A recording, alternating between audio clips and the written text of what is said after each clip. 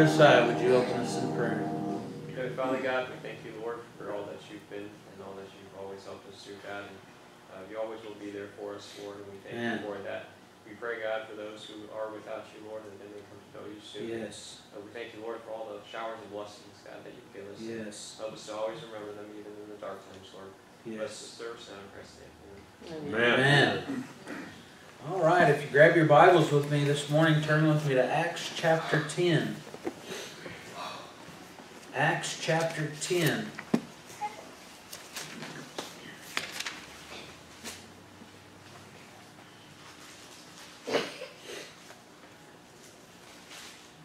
If you remember the story of Cornelius, how he, I guess, had a vision, and Peter had a vision telling him to go, and there was a man he was going to preach to, right? And so Peter comes, and this man's a Gentile, and yet Peter, he was a preacher, right? I keep getting Peter and preacher mixed up. But Peter came preaching to him the Word of God, and we're going to start in verse 34 and read to verse 43, and if you will, stand with me in reverence to God's Word. Yeah. In Acts chapter 10, verse 34, Peter preaches to Cornelius, saying, "Then Peter opened his mouth and said, Of a truth, I perceive that God is no respecter of persons, but in every nation he that feareth him and worketh righteousness is accepted with him. The word which God sent unto the children of Israel, preaching peace by Jesus Christ, he is Lord of all. That word I say ye know, which was published throughout all Judea, and began from Galilee, after the baptism of which John preached, how God anointed Jesus of Nazareth with the Holy Ghost and with power, who went about doing good and healing all that were oppressed of the devil, for God was with him. And we are witnesses of all things which he did, both in the land of the Jews and in Jerusalem, whom they slew and hanged on a tree. Him God raised up the third day, and showed him openly, not to all the people, but unto witnesses chosen before God, even to us, who did eat and drink with him after he rose from the dead.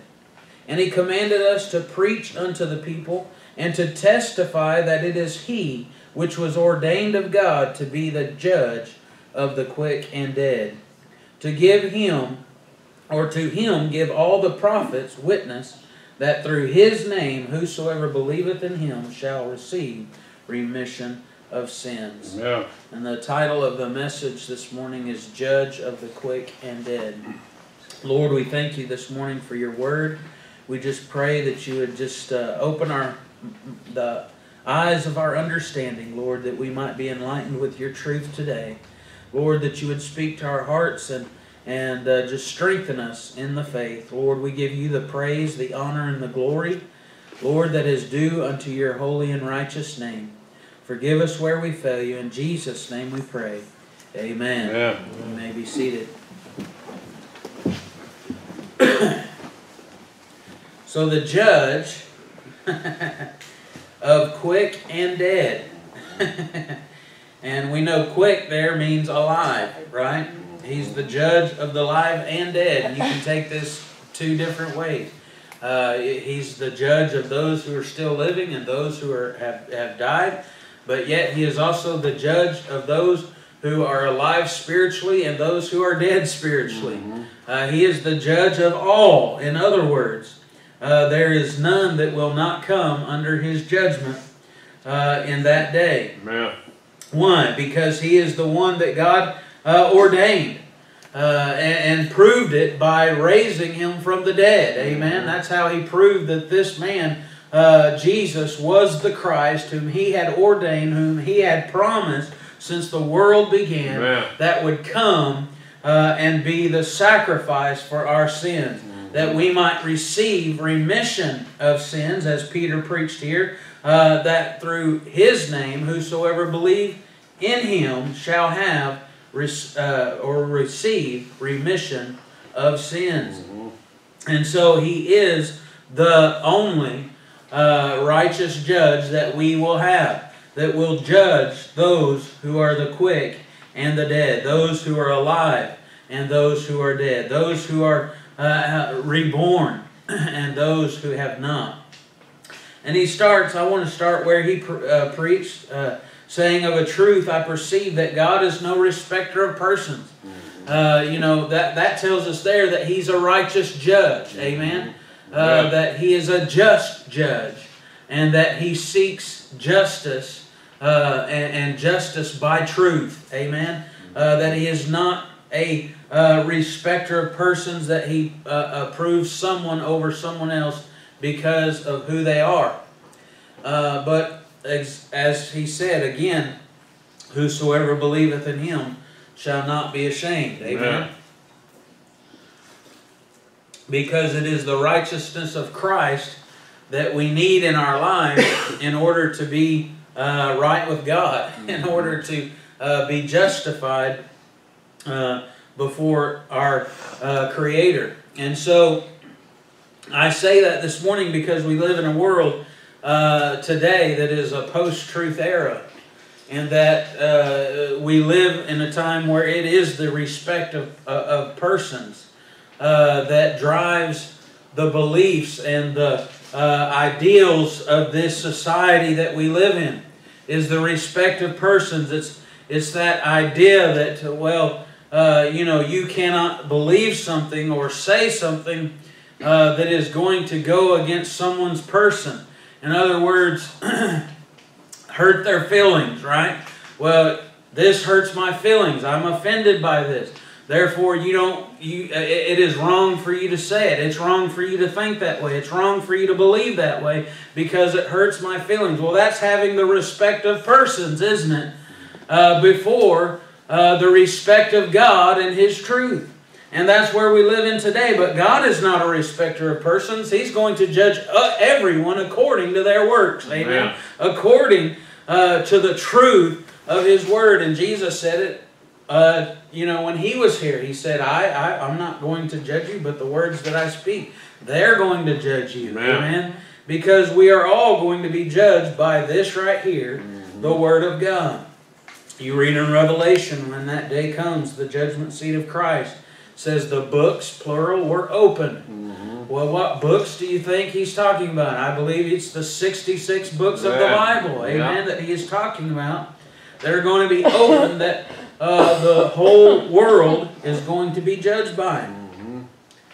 And it is that in which we stand today. Amen. It's that we judge ourselves today according to the Word of God, if we are one of His. If we're not one of His, again, we judge the truth that we believe, or the ideals that we have based on our feelings, based on the others' feelings. And so, you know, you can't stand up. There's places today where if you stand up and preach Romans chapter 1, and many other places in the Bible in which God speaks against homosexuality and sodomy, let's just call it what it is. When you preach against sodomy and sodomites, that you would be put in prison. You say, well, where is that happening? Well, parts of Canada, if you stand up against homosexuality and speak up against it, it's considered a hate crime. You can go to jail. They're trying to get that here in America. In fact, the Congress is going here before long and bringing forth a bill against hate speech as a crime in America. Hopefully it won't get passed. But if it does, it could be that in America, standing up and preaching against sin and sinners might put you in prison. And it's no surprise to us to see that part of our society today has gone towards socialism and communism. That it's going to be that way because it happened to the Jews in World War II. First they began to be ridiculed and laughed at. And then they began to be talked against and preach tolerance from them for everyone else. And then that began something to be that they were persecuted and hated and then they were imprisoned. And then, once they were imprisoned, they began to be killed. It's going to be the same way for the Christians. First, we're ridiculed, right? We're laughed at. We're made fun of because of the things that we believe and the stances that we take upon the Word of God. Well, that's moving towards now that we are being told that we are to be tolerant of those that we preach against or believe against, right?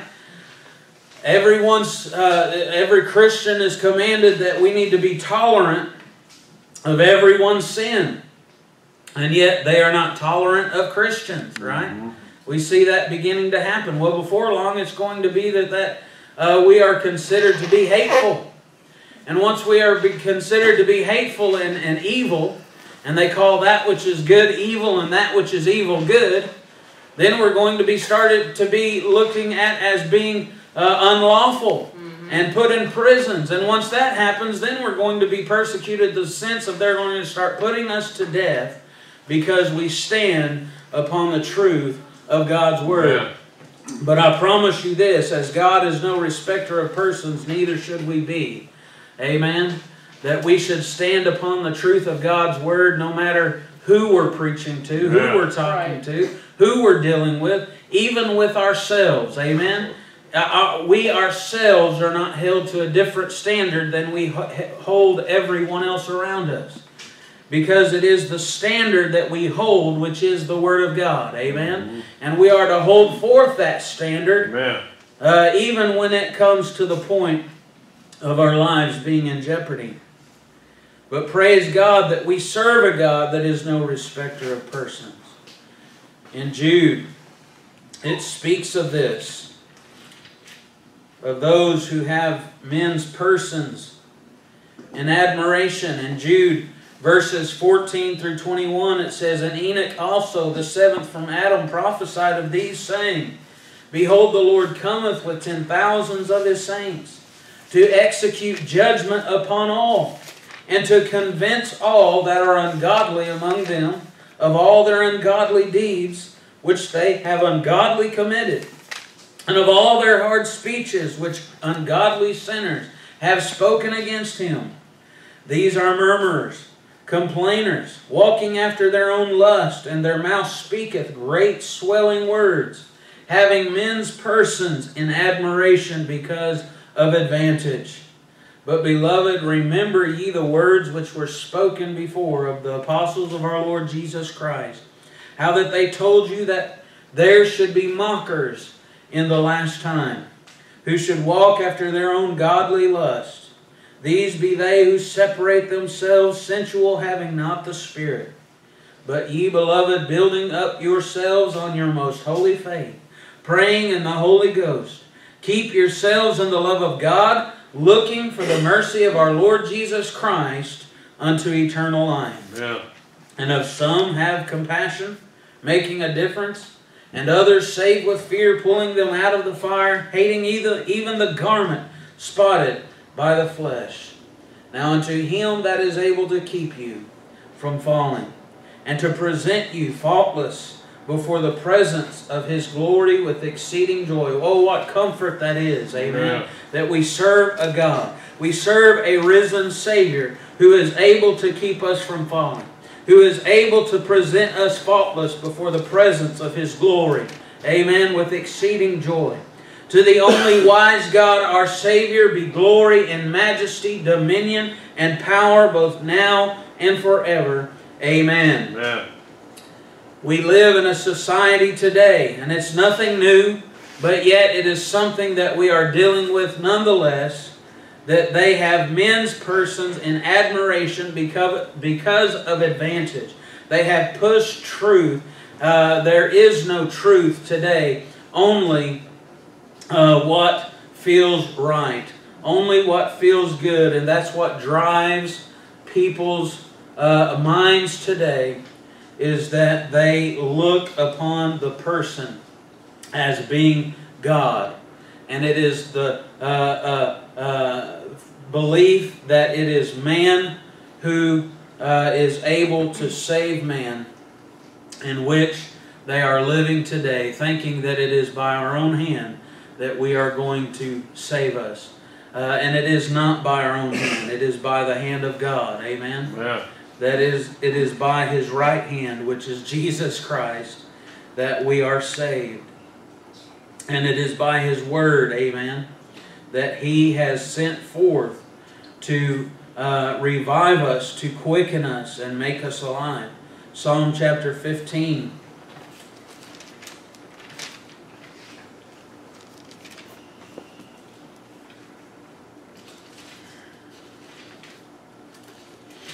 In Psalm chapter 15, he says, Lord, who shall abide in thy tabernacle? Who shall dwell in thy holy hill? He that walketh uprightly and worketh righteousness and speaketh the truth in his heart. Amen.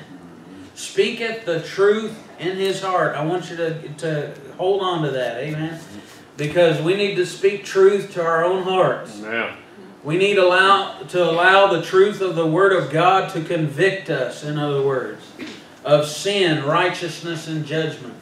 You see, the world does not want that. Amen. They separate themselves from the truth. They separate themselves from anything that would cause them to become offended, that would cause them to come under conviction of the Holy Spirit, because they do not want that conviction in their life. They do not want someone else telling them the truth stands in objection to the way that they live.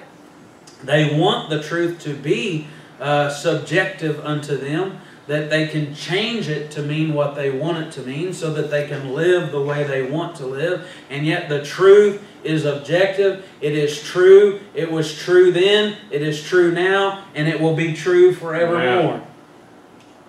He that backbiteth not with his tongue, nor doeth evil to his neighbor, nor taketh up a reproach against his neighbor, in whose eyes a vile person is contemned. Amen? You know, it is something to stand up and say, this is wrong. Amen? Whether it hurts someone's feelings or not, in whose eyes a vile person is condemned. They're wrong. They are wrong. But He honoreth them that fear the Lord. Amen. Those who are living according to truth are praised and honored. He that sweareth to his own hurt and changeth not. Man. That stands on the truth, whether it's going to cause him to lose business, whether it's going to cause him to lose companionship, whether it's going to cause him to lose safety and peace in his life, but he will stand upon the truth to his own hurt. Man. And I tell you what, there's a lot of people who have changed their belief system, or changed from standing upon what's right, what's true, because they want someone's business, or they want someone's companionship, or they want the praise of men instead of the praise of God. Amen. He that putteth not out his money to usury, nor taketh reward against the innocent, he that doeth these things shall never be moved. Amen. Proverbs chapter 28.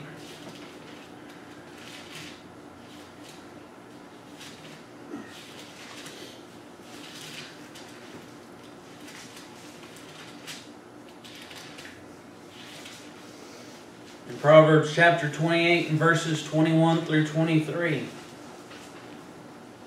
It says, to have respect of persons is not good. For a piece of bread that man will transgress. Isn't God good? Mm-hmm. We talked about this morning in Sunday school Esau, who sold his birthright for a morsel of meat. He had respect of persons, didn't he? In other words, he cared about his own person. He cared about his own pleasure in the moment more than the promise of God. In that he, in that moment, being hungered to the point he felt like he was starving, was willing to satisfy his flesh instead of keeping himself for the promise and righteousness of God, and sold it. And this says, for a piece of bread that man will transgress. Just for pleasure they transgress. Just so that, you know, we murder babies in this country today for convenience. Amen? And I want you to look at that baby, and you've all seen him this morning, that precious little baby. They kill those babies in a manner which is gruesome and vile. And they kill babies in the thought of convenience. Well, this child is going to inconvenience the mother, and so therefore it is deemed worthy to be murdered. And they try to justify it, and they try to soothe their conscience by saying, well, it's not really a life, and they come up with all the excuses, and yet God looks down and He's angry with the sinner every day. Yeah. Amen? And yet we want to say, oh, well, you can't tell another woman what she can do with her body. I'm here to tell you it is murder. Amen? Amen. And we can say what is right. We can stand upon the truth because we are not having the respect of any person but the respect of God, and what He says in His Word is true. Amen. And that is what we will stand upon. To have respect of persons is not good. For a piece of bread that man will transgress. He that hasteth to be rich hath an evil eye, and considereth not that poverty shall come upon him. He that rebuketh a man afterwards shall find more favor than he that flattereth with the tongue. It is better to rebuke. Amen. It is better to rebuke. Yeah. Because there is the favor of God. To stand upon truth. Because God is no respecter of persons. And if we are, we do no man a service. Amen. But to cause more to fall into wickedness. Amen. He says, but in every nation, he that feareth him and worketh righteousness is accepted of him. Amen. In every nation, he that feareth God and worketh righteousness. I talked a little bit, I can't remember what message it was, about hungering and thirsting after righteousness. In other words, hungering and thirsting after that which is right. To the point that you're seeking after that which is right. That which God says is right. We sang the song this morning, seek ye first the kingdom of God and His righteousness. What He says is right. Amen. And if we are going to follow and work righteousness, amen, that means to seek God's way and not our way. Amen. That means not to lean on our own understanding or our own feelings or our own wants, our own pleasure, but to lean upon what God says in His Word is acceptable. Amen. And that is acceptable to God. Look at Genesis chapter 4. We also talked about Abel. Amen. We're going to talk about him this morning. We talked about Esau. We're going to talk about Abel. One of the things that Damon said in the Sunday school lesson that I'd never thought about is the blood of Abel cried out, and the blood of Jesus is crying out today. Amen. And that thought that Abel was killed for the gift that he gave being more acceptable than the gift Cain gave. Because he gave that which God required. Amen. Right? Abel his blood was spilled because of the gift he gave. And his blood was spilled because he was the gift. Amen. Amen. That God gave to the whole world. What a thought that is. Amen. But it is the blood of Jesus Christ that God required. Amen. The blood of His own Son to wash away our sins. Genesis chapter 4 and verses 1 through 8 says, And Adam knew Eve his wife, and she conceived and bare Cain, and said, I have gotten a man from the Lord. And she again bare his son Abel, and Abel was a keeper of sheep, but Cain was a tiller of the ground. And in process of time it came to pass that Cain brought of the fruit of the ground an offering unto the Lord. And Abel he also brought of the firstlings of his flock and of the fat thereof. And the Lord had respect unto Abel and to his offering. Why? Because that's what the Lord required. Amen. Yeah. Was blood. A blood sacrifice, a blood offering. But unto Cain and to his offering he had not respect, because it's not what he had required. And yet it's what Cain wanted to give. Yeah. Right? I tell you, we better make sure that what we give is what God requires. Yeah. And not just what we want to give. Amen? And the Lord said unto Cain, Why art thou wroth? Well, why? Because Cain's countenance fell, because God had respect to Abel's offering and not his. And why is thy countenance fallen? If thou doest well, shalt thou not be accepted? And if thou doest not well, sin lieth at the door, and unto thee shall be his desire, and thou shalt rule over him. And Cain talked with Abel his brother, and it came to pass when they were in the field that Cain rose up against Abel his brother, and slew him. You see, it's always been those who stand on the right, amen, on the truth of the Word of God, that has been under persecution from those who don't, because it's a conviction unto them. It says first that they talked, right? Cain was very upset with Abel. Well, he should have been upset with himself, because as God said, if thou do well, shall thou not be accepted? Yes. In every nation, he that feareth him and worketh righteousness is accepted of him. Amen? Amen. That's the gospel. For whosoever shall call upon the name of the Lord shall be saved. Amen. That is the righteousness which God requires. Yep. Is that we come to Jesus Christ in faith. Amen. Psalm chapter 19.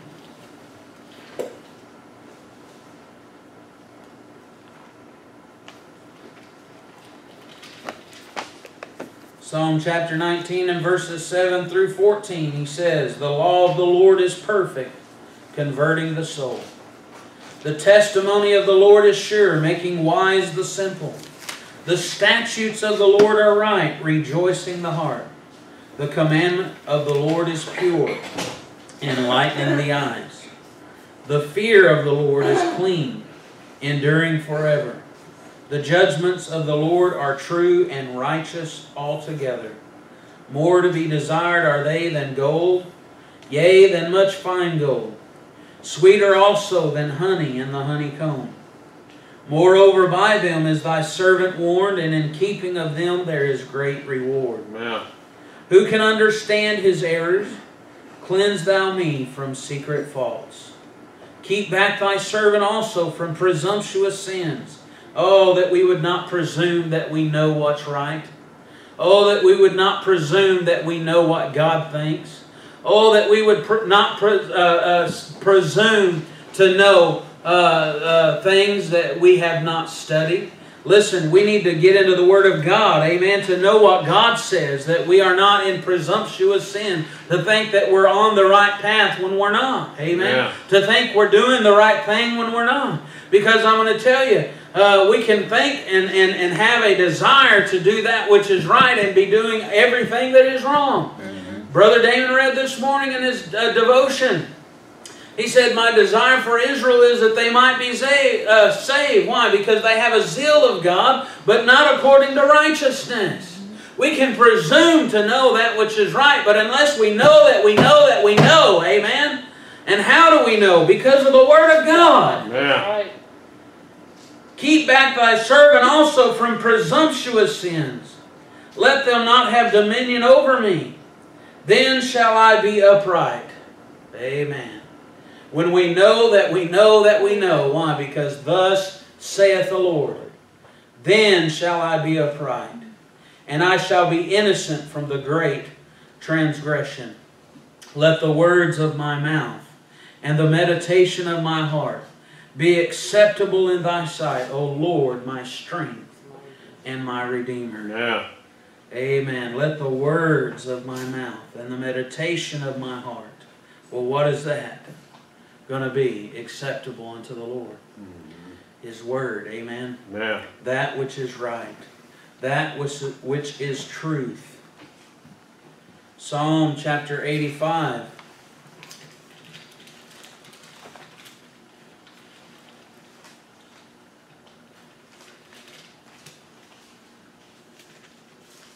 That's why when we preach the gospel, we don't say, I believe this or I believe that, because it's not about what we presume to be right or wrong. It's about what the Bible says. Yeah. That's why when we preach the Word of God, we say, the Bible says this, the Bible says that, because it's what God says that matters. Yeah. That's why when I preach up here, I don't just preach read one verse and then spend the rest of my time talking, because I don't want you to know what Brother Scott says. I want you to know what the Bible says. Yeah. In Psalm chapter 85 and verse 8 through 13, he says, I will hear what God, the Lord, will speak. Yeah. That's what I want to hear. Amen. I don't want to hear what man says. I don't want to hear what man has to think. I want to hear what God shall speak. For he will speak peace unto his people and to his saints.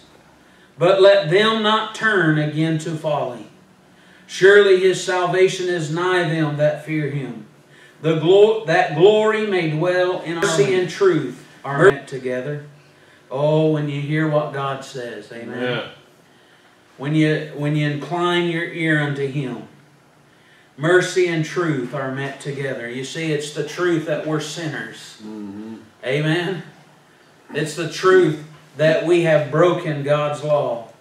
But it's mercy that God said, I love you. Amen. Amen. And I sent my Son to die for your sins. Amen. Righteousness and peace have kissed each other. When we have the righteousness of Jesus Christ on us, then we have peace with God. Amen. Amen. Because not of righteousness which we have done, but because now we have Jesus Christ, who became our sin, that we might be made the righteousness of God in Him. Amen. Truth shall spring out of the earth, and righteousness shall look down from heaven. Yea, the Lord shall give that which is good, and our land shall yield her increase. Why? When we want to hear from God. Amen? When we want to hear what God says is right and what God says is wrong, and we begin to follow the righteousness of God, then He will give us that which is good. Then our land shall yield her increase. Righteousness shall go before Him, and shall set us in the way of His steps. Yeah. Amen.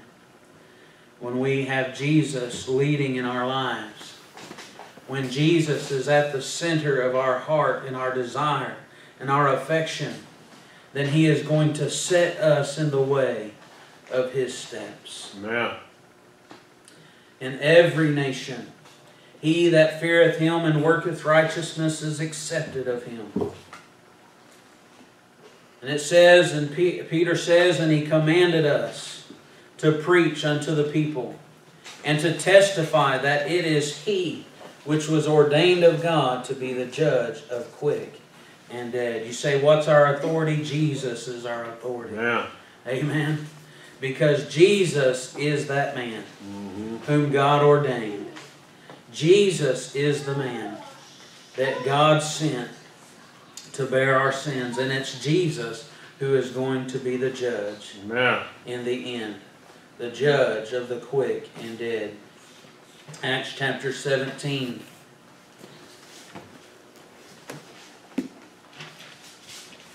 In verses 23 through 31, here we find Paul preaching at Berea in Athens. And he finds the inscription to the unknown God, right? They worship the idols there, and they had one for an unknown God. They worshiped every idol, every god that they could think of. And they were so superstitious that here's one that they had made to the unknown God, just so that they had all their bases covered. And Paul preaches, starting in verse 23, "For as I passed by and beheld your devotions, I found an altar with this inscription, to the unknown God, whom therefore ye ignorantly worship, him declare I unto you." Amen. That'll grab your attention, amen. I'm fixing to give you some wisdom here. God that made the world and all things therein, seeing that he is Lord of heaven and earth, dwelleth not in temples made with hands, neither is worshipped with men's hands as though he needed anything, seeing he giveth to all life and breath and all things, and hath made of one blood all nations of men, for to dwell on all the face of the earth, and hath determined the times before appointed and the bounds of their habitation, that they should seek the Lord, if haply they might feel after him and find him, though he be not far from every one of us. Amen. For in him we live and move and have our being, as certain also of your own poets have said, for we are also his offspring. For as much then as we are the offspring of God, we ought not to think that the Godhead is like unto gold, or silver, or stone, graven by art and man's device. And the times of this ignorance God winked at, but now commandeth all men everywhere to repent, because he hath appointed a day, in the which he will judge the world in righteousness, by that man whom he hath ordained, whereof he hath given assurance unto all men, and that he hath raised him from the dead. Amen. Amen. Listen, there is appointed a day in which he will judge the world in righteousness, by that man whom he hath ordained, whereof he hath given assurance unto all men, and that he hath raised him from the dead. Amen. He's coming again, and he will judge the world in righteousness, in truth, the truth of his word. 2 Corinthians chapter 5.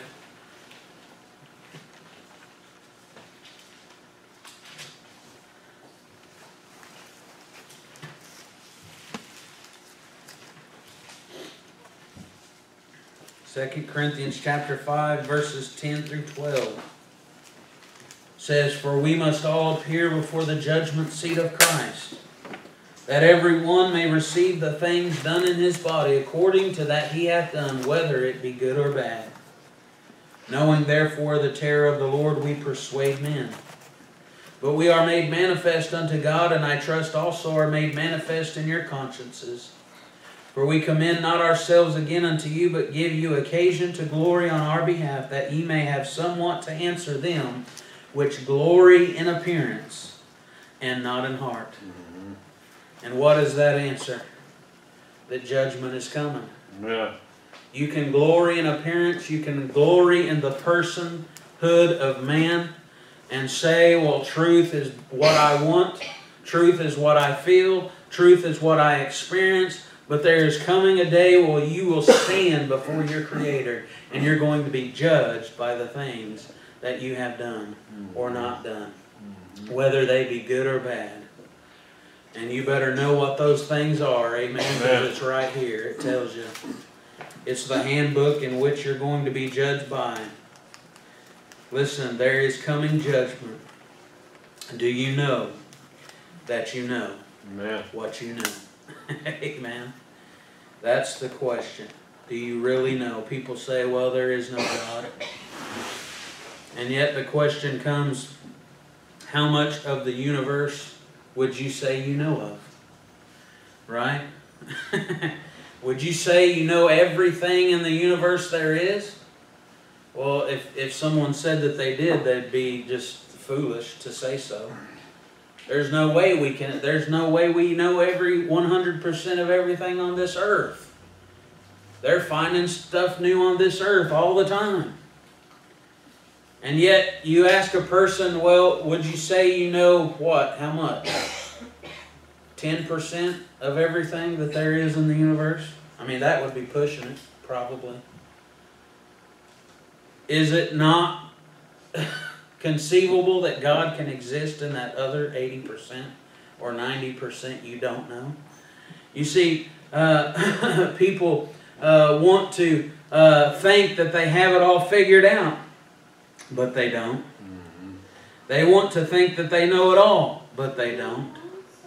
And yet, if they will ever come to the point of knowing that they don't know, right, then they might see the truth that is in Jesus Christ.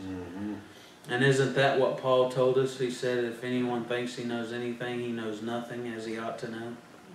Right? Why? Because thinking that you know it all is a bad and shaky place to stand. But to humble yourself unto the Creator and say, teach me.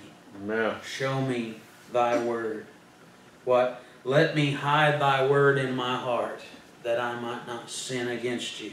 Amen. Amen. Why? Because he is going to judge one day. 2 Timothy chapter 4, and we'll be through.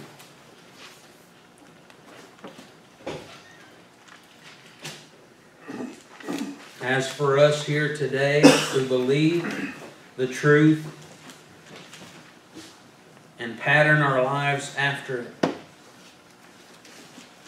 we have the warning and exhortation here in 2 Timothy chapter 4, starting in verse 1. He says, I charge thee, therefore, before God and the Lord Jesus Christ, who shall judge the quick and the dead at his appearing and his kingdom. Preach the word. Be instant, in season, out of season. Whether it's popular, unpopular, whatever it is, be instant. In other words, be faithful. Amen. Preach the word. Reprove, rebuke, exhort with all long suffering and doctrine. For the time will come when they will not endure sound doctrine, but after their own lust shall they heap to themselves teachers having itching ears, telling them what they want to hear. And they shall turn away their ears from the truth, and shall be turned unto fables. But watch thou in all things, endure afflictions, do the work of an evangelist, make full proof of thy ministry. Yeah. And as he says in verse 7, I have fought a good fight. Amen. I have finished my course. I have kept the faith.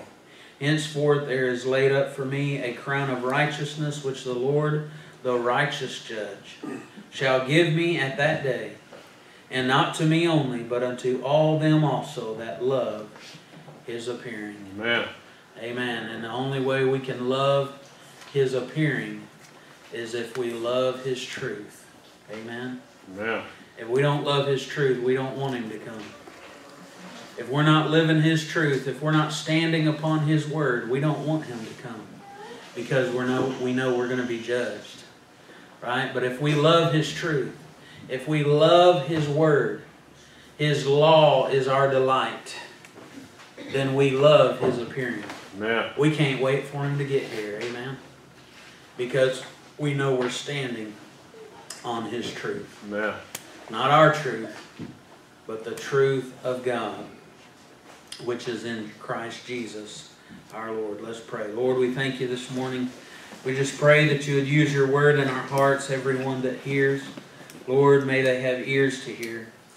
Lord, that they might hearken unto your truth, that they might submit unto your will. Lord, we just pray that you would continue to strengthen us, continue to grow us in your grace. Lord, that we might put on the whole armor of God, being able to stand in the evil day, doing all to stand. We just pray that you'd continue to grow this church in grace and faith, and Lord, in the Spirit, Lord, that we might be light in this community, a city that is set on a hill, cannot be hid. Lord, we just pray that you'd bless us, that you would strengthen us, and forgive us of our sins. In Jesus' name we pray. Amen. Yeah. Our altar is open for those who want to pray as we sing this morning. Page 127. Sing all 4 verses of "'Tis So Sweet to Trust in Jesus." 127.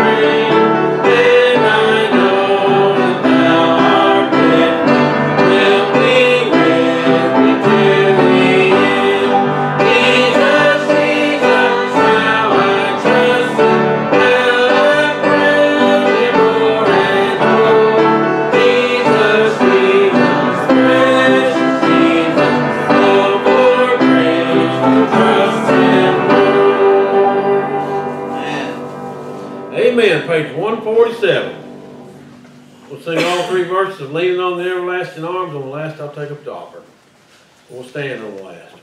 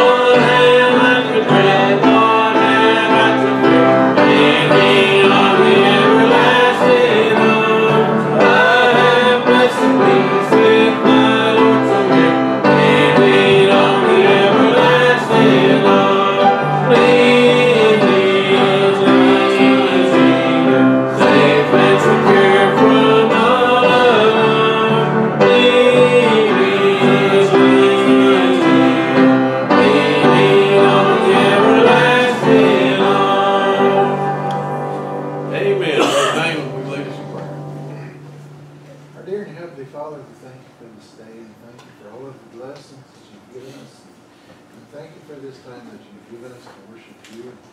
Be with us. We would take off the offering and use it to your work, and be with all the missionaries that we support and protect them as they're preaching the gospel and leading people to you and starting up churches.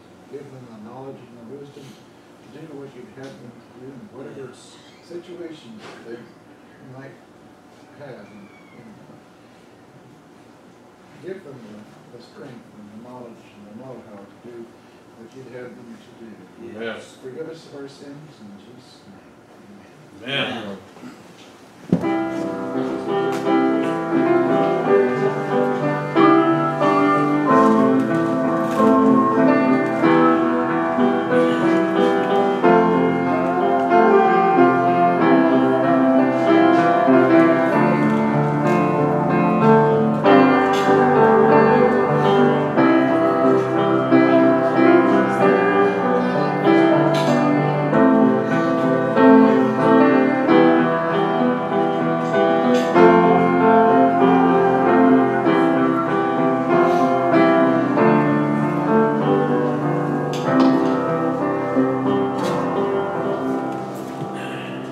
All right, kids, y'all gonna come sing?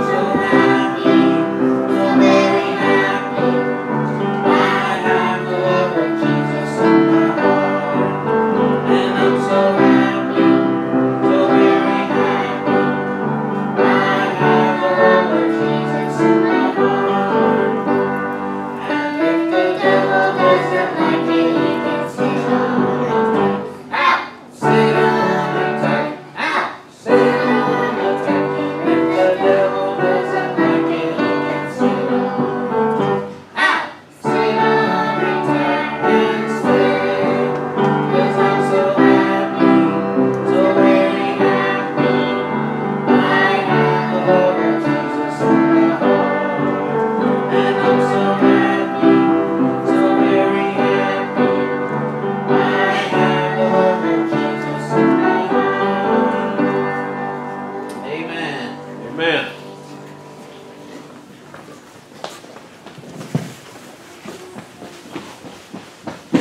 Anybody have a special? You gonna sing one? Patrick's gonna sing one if you can.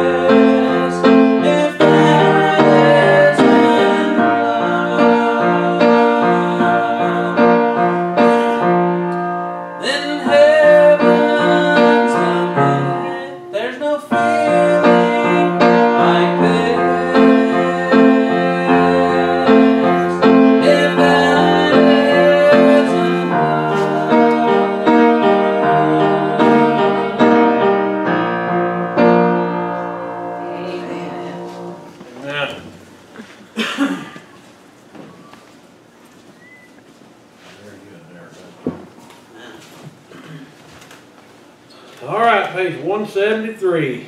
Love lifted me. 173.